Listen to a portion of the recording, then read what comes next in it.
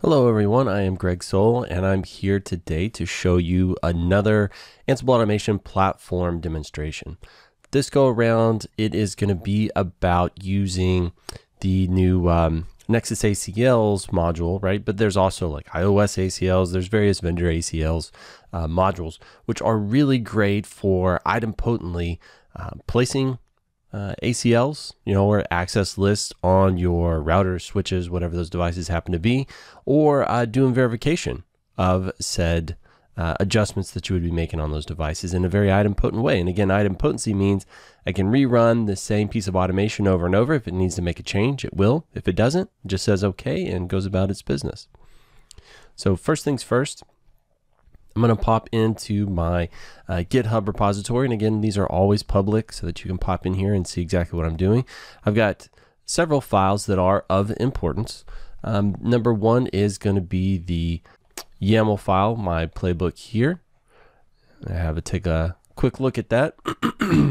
So in this one, I am using the new Nexus NXOS_ACLs module. And that is going to be in the Cisco NXOS collection. So how do I actually get this collection into my AAP? I'm doing that via a collections requirements file. And so to create one of those in the base directory of the repo, and again, a lot of folks inside of their repositories do multiple folders.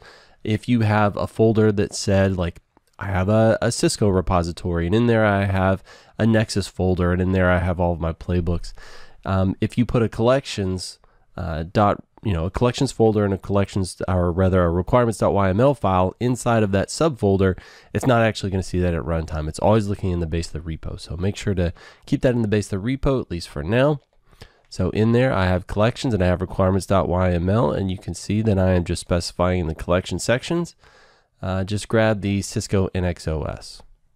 So what that tells the Ansible automation platform to do is at runtime, whenever it's pulling this repository, or actually at the time that this repository gets synced, hey, check to see if there's a collections file. If there is, or rather a collections folder or a roles folder that have requirements.yml files in there, go in there and fetch all of those and then put them in the repository. So I'm going to pop into my project where I actually pull these in, and it should be Greg Soul Nexus ACL. So in there, I just have the standard Ansible Nexus ACL. Now, something interesting a lot of folks do is they'll hit the checkbox for update revision on launch.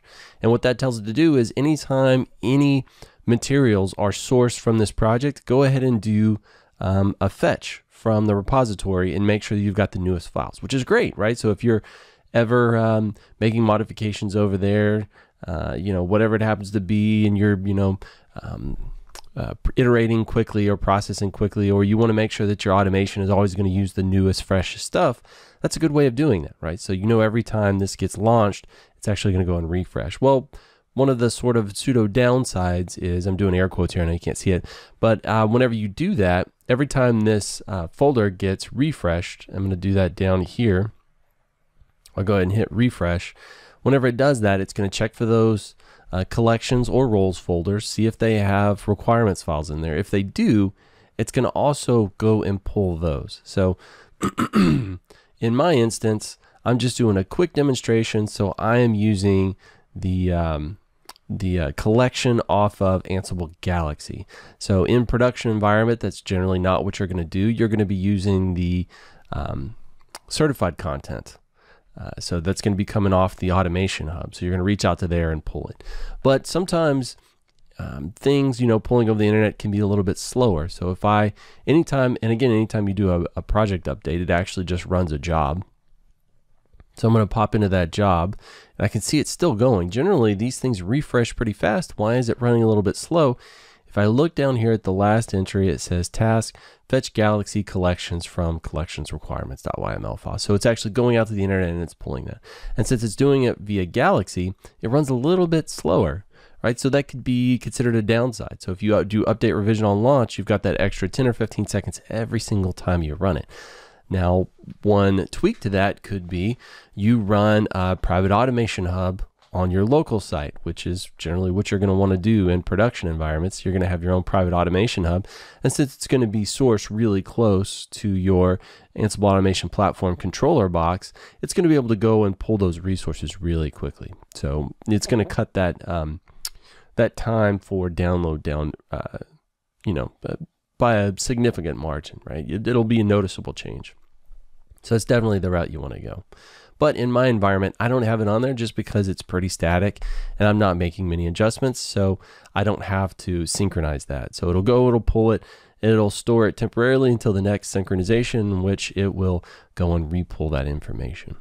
So we've beat that horse to death. Let's take a look at our playbook a little bit. So I usually have things commented out.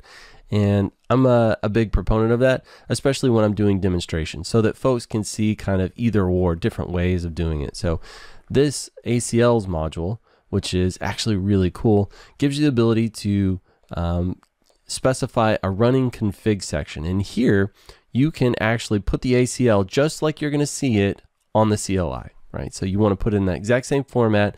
So if you do a show run, the copy and paste, that's exactly the format it's expecting here. And you can see I have it commented out where I was doing some testing with that specific format. But I didn't necessarily want to do that in my production environment because I try to touch my playbooks as seldom as possible. In lieu of that, I like to use template files. So I actually have created in here a template file that really is just an access list in that specific format, right? It's right off the show run. So here I can see I've got 4 entries, and in my run here, in this first task, I'm using the Lookup Plugin, and what it's going to do, it's going to say, hey, Lookup Plugin file, so find this template file, grab all that information, and shove it into this module option right here. So running config, it's basically going to take this template file and just push it right in. The next thing it's going to do is I'm going to be specifying state parsed. So I don't know if you would call it a quirk of this module, but whenever it actually runs, it wants to excuse me, it wants to have everything broken into kind of a key and value paired system, right? So it's gonna appear as if it's a bunch of ACL options. And I can actually pull up that documentation momentarily. All right, so this is the format it's actually expecting everything in.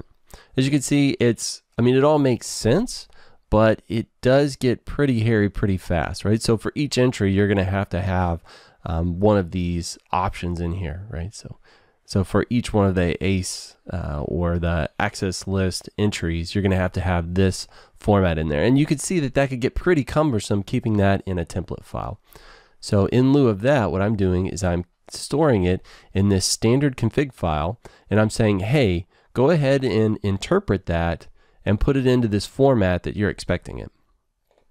So in here, I'm just basically saying state parsed. So it'll take this these ACL lines and it will parse them, right? So it's going to configure them into that key value pair format, and it's going to register that or save it to the ACL_parsed variable. So I'm then going to take that variable and I'm going to use the replaced option. So in essence, it's going to say this parsed information, if there's an entry that needs to be removed, right, like from this parsed info, if there's something that's not there, go ahead and remove it. If there's something that needs to be there, go ahead and add it. And the output of that, I'm just registering it as ACL ran.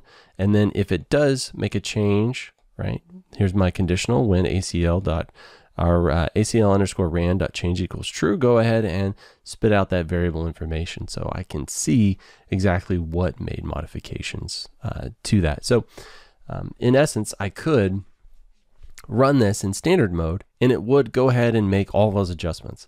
In my case, so let me go to my template section. I'm gonna look up for my Nexus templates. Here's my ACL demo. So if you take a look, I am just running it in standard check mode.